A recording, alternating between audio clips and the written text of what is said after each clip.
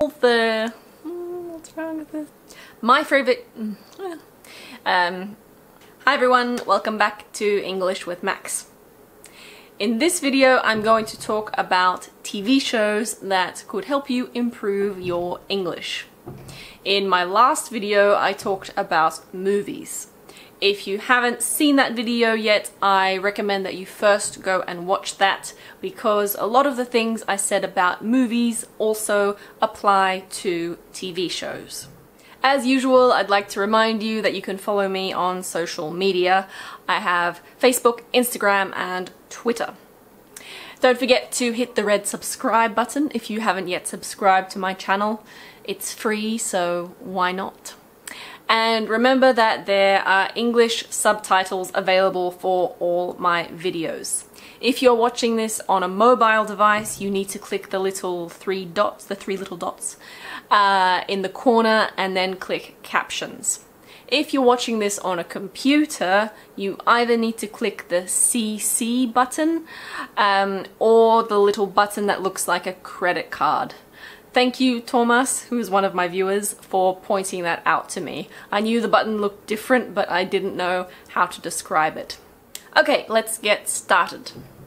Firstly, let's look at some terminology. Some of you might be wondering why I've said TV show and not TV series. What's the difference? Often you can use them interchangeably, but in my mind, TV show is more generic and it refers to any program on television apart from the news and movies. These include fictional shows, game shows, shows about politics, or documentaries. They might just be one episode or a series of episodes. And just so you know, in the UK and Australia, people often say TV program instead of TV show. A TV series is a type of TV show that has multiple episodes and often the same people or characters appearing in those episodes. And yes, series is plural and singular. One series, two series, three series. And yes, we can just say series instead of TV series. Just like we can say show instead of TV show if it's clear that we're talking about television or something that appears on the internet. I think watching TV shows is generally more beneficial than watching movies.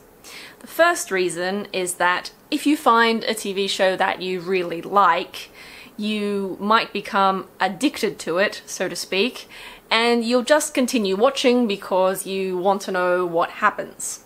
So you'll be working on your English, but it won't feel like work. Another reason is that series are typically a lot longer than movies. This allows you to get used to different characters' accents, and you'll probably hear the same words and phrases repeated a lot, which is good for your vocabulary. A lot of the things I said about movies are the same for TV shows. Dramas are generally easier than comedies. Very old shows are normally harder to understand than newer ones. When I say old, I mean 60 or 70 years old. Shows with regional accents are typically harder, and so are science fiction and fantasy. To give you some concrete examples, Game of Thrones is quite hard. That's mainly because it's fantasy and there are a lot of names and words that the author invented. Some of you might have also seen the series True Detective. I thought it was very good, at least the first season. I didn't see the second season because people told me not to bother. But even I sometimes didn't understand every word.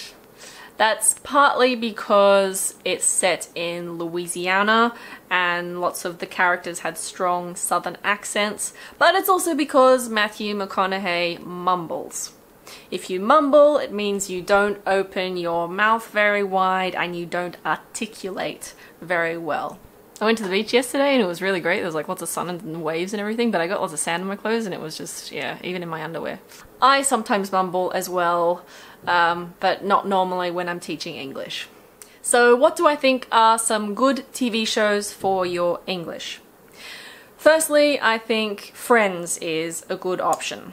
I know I said that comedies are often a bit difficult, but there are exceptions, and I think that Friends is definitely a lot easier than something like The Big Bang Theory, because there isn't all that scientific language. Even though I think that The Big Bang Theory is a better show.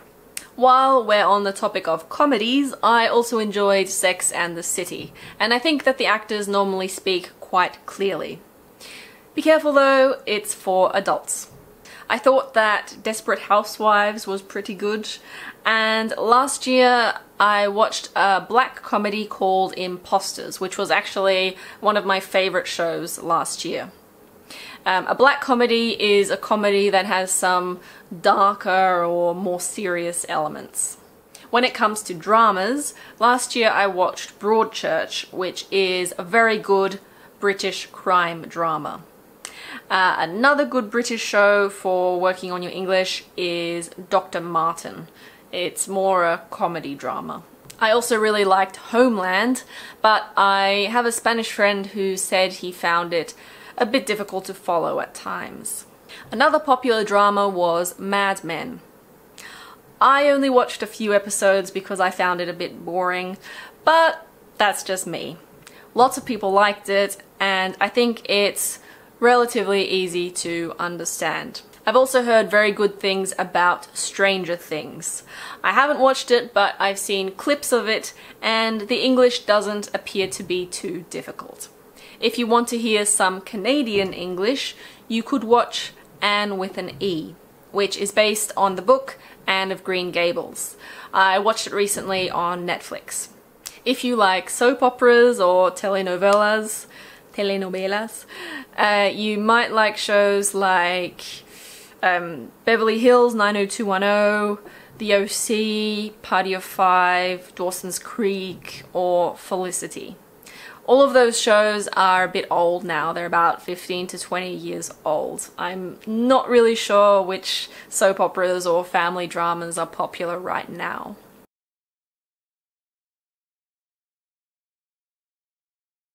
I didn't watch all of those. I only watched part of Dawson's Creek, and I did watch Felicity. But I think Felicity was a little better than your average soap opera. Something else that you can watch is reality TV. I know a lot of people turn their nose up at reality TV because it's not considered very intellectual, but I think some shows are a bit better than others.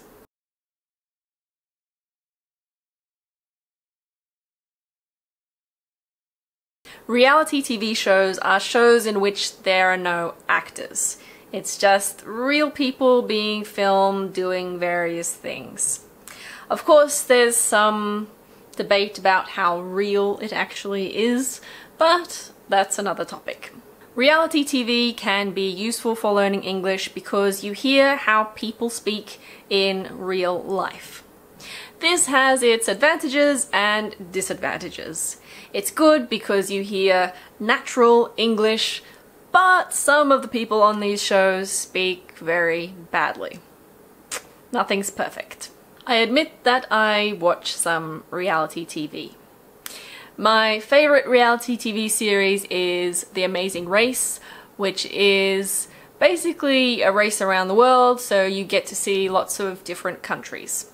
I also like Survivor.